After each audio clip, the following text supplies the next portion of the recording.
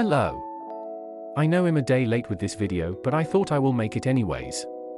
So let's begin. We can see a double class 142 in a Strathclyde Railway livery at Russel Lane. There are some card readers which are also new. Besides that, there is nothing else to talk about, as we already knew that Russel Lane was going to be refurbished and moved to former Watbury Castle.